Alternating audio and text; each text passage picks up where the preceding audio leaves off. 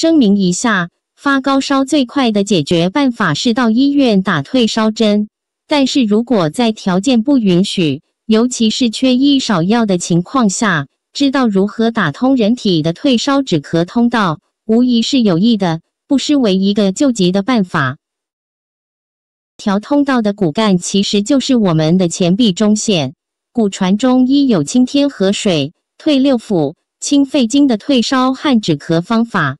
具体做法：一、左手握住孩子的右手腕偏上一点点的地方，右手食指和中指的指腹沿着孩子的右前臂内侧正中，自腕横纹推至肘横纹，连推49下或81下。古人管这叫清天河水，这个简单的方法能很快退烧。二、再用食指和中指的指面沿着孩子左手前臂尺侧、小手指掌侧位，自腕纹尺侧推向肘关节，连推49下或81下。注意次数与刚才推右手臂的次数最好一样。古人管这叫退六腑。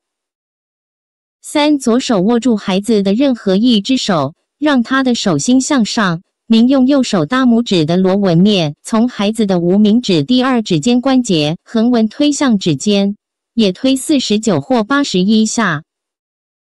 古人管这叫清肺经，力度不要太大。如果孩子皮肤太嫩，可以用鸡蛋轻薄薄涂一下孩子的手臂再推。